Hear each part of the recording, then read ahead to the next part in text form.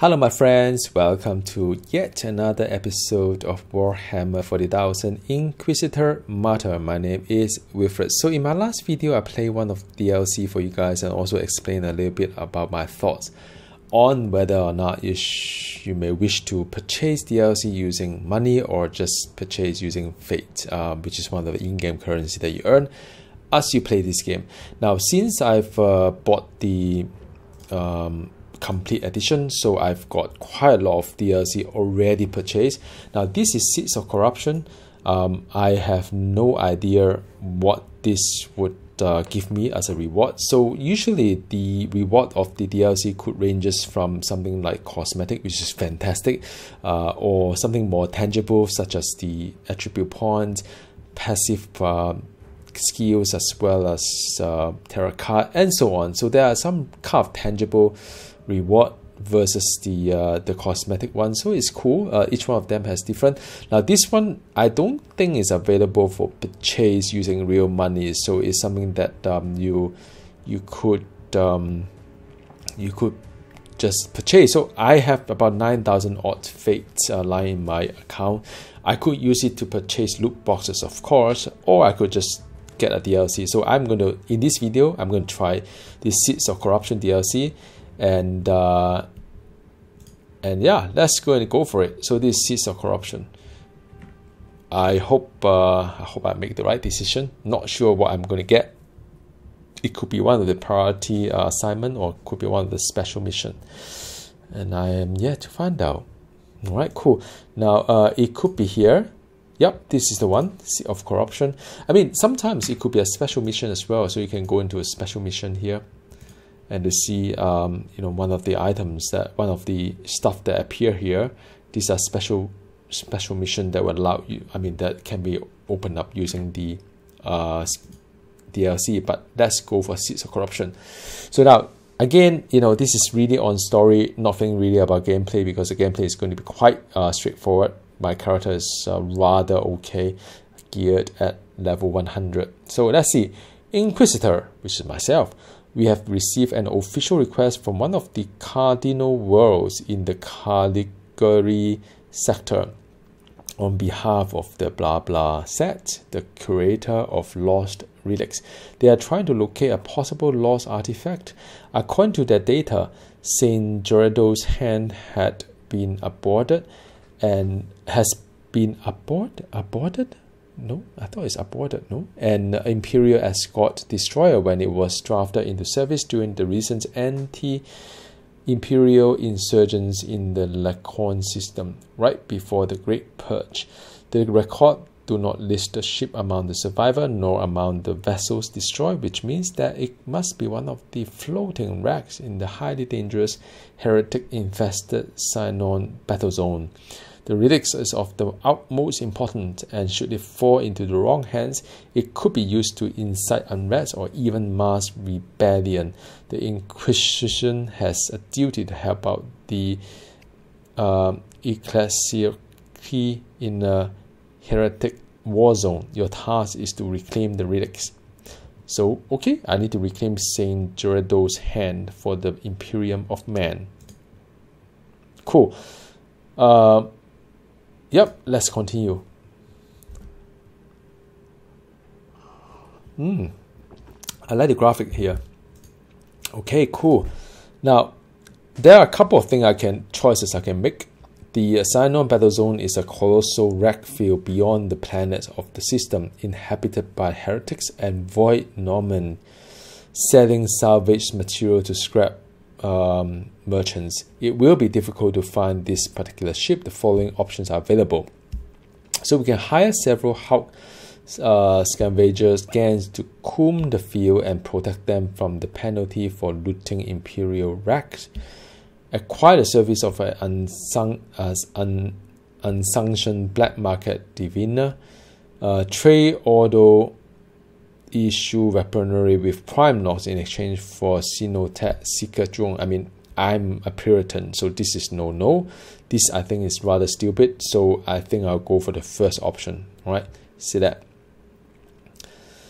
Okay, the search for the relics consumed a significant amount of time and resources, mostly due to false alarms and wrong identification, but eventually it was successful. The wreck of the destroyer seems to be relatively intact on a stable orbital trajectory. However, it's not empty, but is home to two heretical tribes of void nomads who are currently engaged in warfare. The more powerful tribe occupy the upper deck, including the bridge, while the other tribe, who has superior number but lack quality weaponry, has found shelter around the ruin generatorium.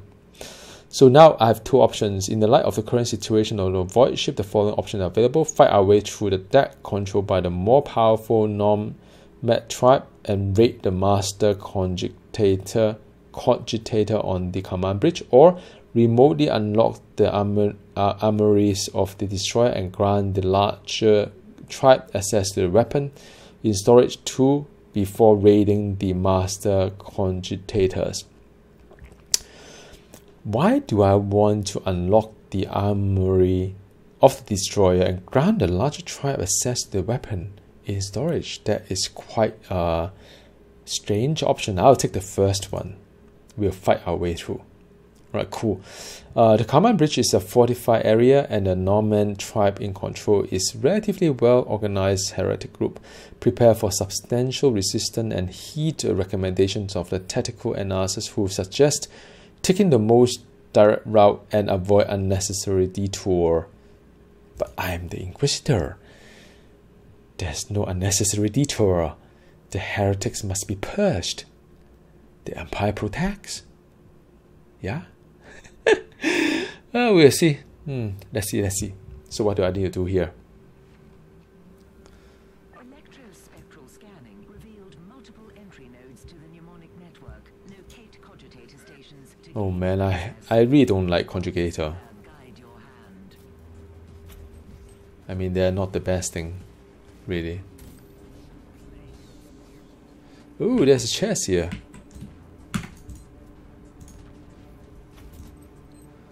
Right, so I need to go and right, there's a commander. Okay, that's easy.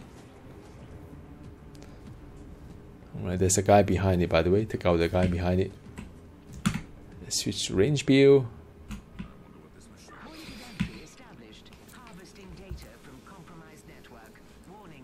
Hostile unit inbound. I thought I've switched to like range view.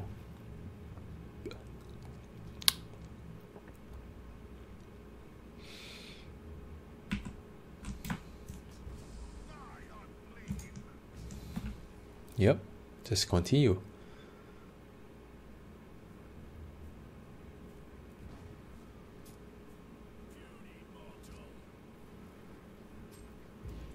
Yeah, they can't really hurt me, can they? Fantastic. Ooh, there's a commander there as well. I need to use commander to unlock this guy here. So I need to kill 20 commander to unlock the third affix, and to kill some horde as well, by the way. Yeah, commander. Thank you very much.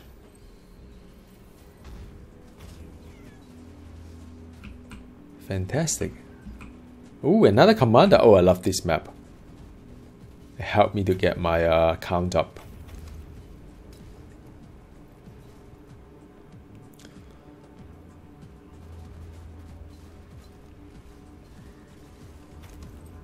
Alright, that's done. Fantastic. Accessing hostile network. Data siphon protocols initiated. Warning, enemy response teams nearby. Prepare for contact.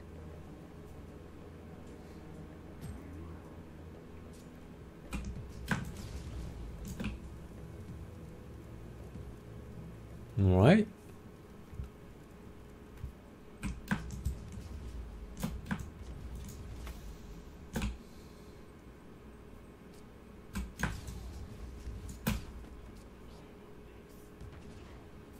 I think it's going to be done soon.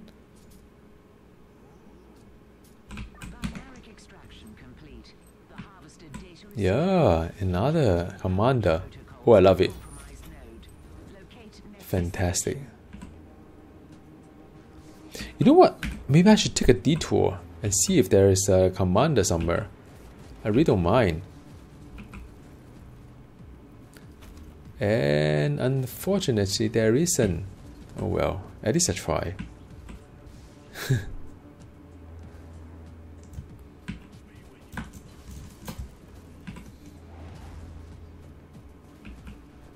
Alright, let's go.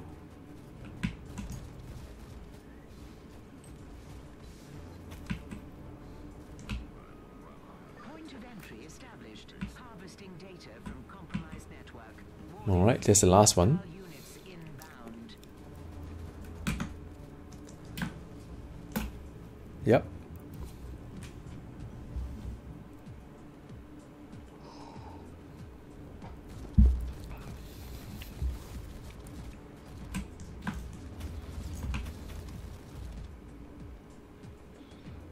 Yeah, I think that's it. Transfer complete. Initiating noospheric data entombment. Mission is a success. Mission is a success. Right, that's done. Fantastic.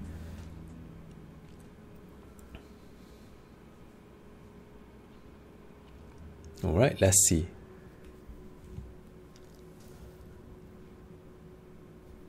What's next? Raid successful. Preliminary analysis of the master cogitator promises valuable information on the whereabouts of the lost relics. Moreover, data servants have uncovered previously known details about the Battle of Sinon itself. Next step. Ship's log indicates that the destroyer was boarded by cultists. In the heat of the battle, a partially recovered voice recording captured the cultist leader ordering his minion to take back Saint Gerardo's hand to certain high profit. Conclusion. Deep data filtering places the cultist in question at a hideout on Nikon 9. Aerial reports indicate with high probability that it occupies a now defunct Arctic mining site. Wow, my collateral damage is like 0. Okay, let's go. Let's see what's next. It's interesting. There's always a story there. I like the story. Alright, so we have found the right place. The former excavation site is teeming with cultists. Our pick drones recorded several instances of the heretics actually mentioning their high profit. Next step is to clear the entire area before entering the subterranean mining complex. So it's a purge. Level 100. Ah, this is a big map. It's a purge.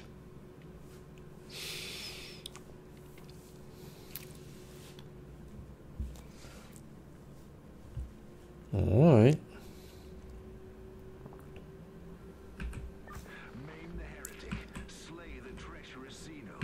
Banish the fork-tongued demon spawn.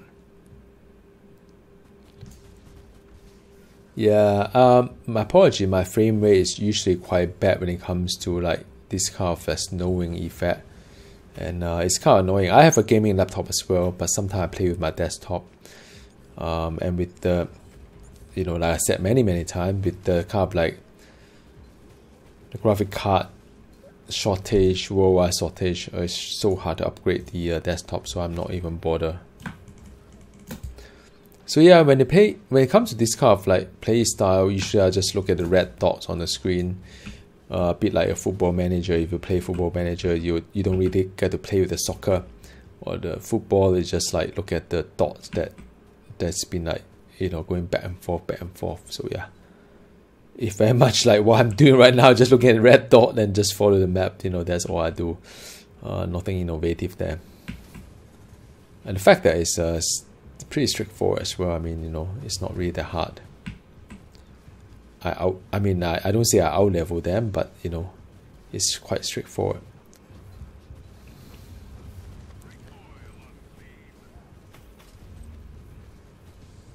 Yeah, I mean, it's just a matter of clearing the area with the red dot.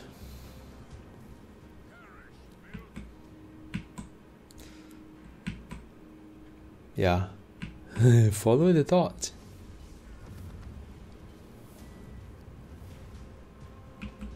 Cool. And now they have like they will open up everything for you.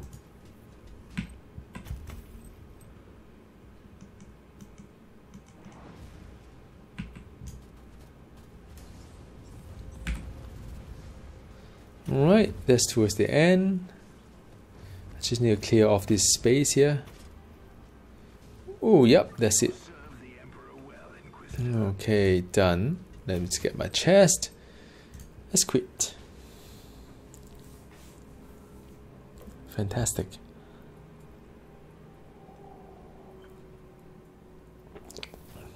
Okay, I think it's close to the end. One more, I think, to retrieve the relics. The heretic outpost has been thoroughly purged and pacified in the name of the Empire. Next step, capture heretic, confirm the existence of both a powerful heretic leader and a large number of stolen Imperial relics in their inner sanctum. We must assault these cultists as soon as possible. Alright, let's do that. I can do that.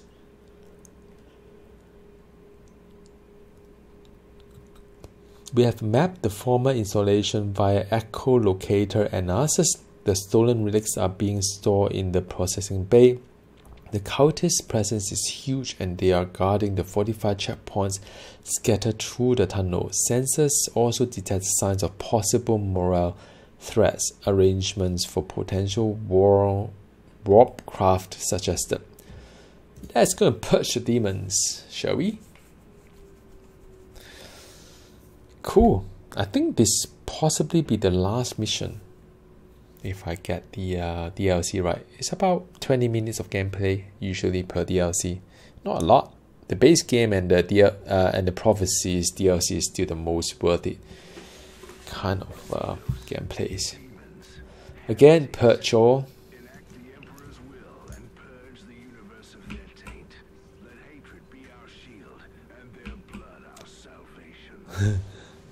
And the blood of salvation.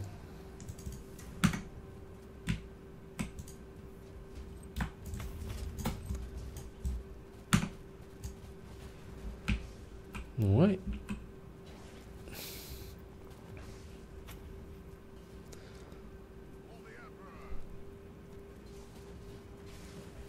Yep, for the Empire.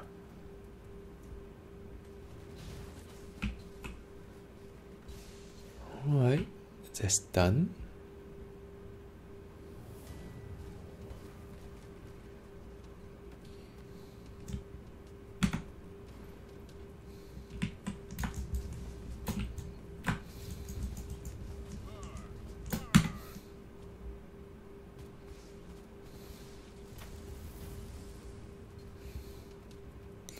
Yeah, I have a nice shield around me as I take down enemies.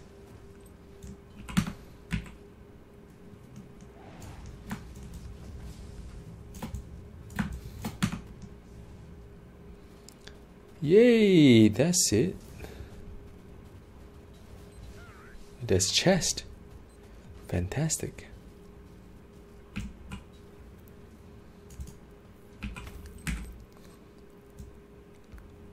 Wow, this map is rather linear actually.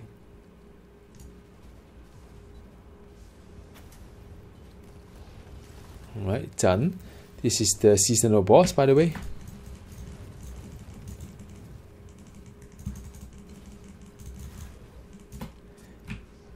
Yep, there's execution, by the way. They take the head off. Amazing. A fine sacrifice for the Emperor. Yo, for the Empire.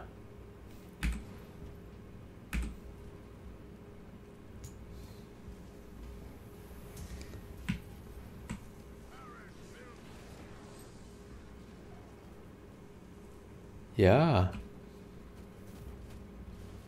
Perseverance favors the bold. Give them more death. I think this is going to be it. There's no chest here, huh? Oh, there's one.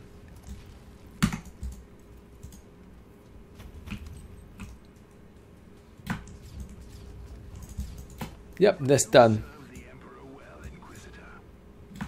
I think there's one more here. Funny.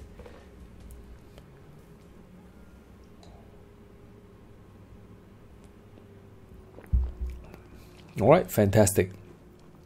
Could be the end. Let's see. Around 20 minutes. Final words. Yep, that's the end. The relics you receive are being processed with Saint Gerardo's hand among the unlawfully obtained treasure. Mission successful. Cultist hideout terminally pacified from orbit.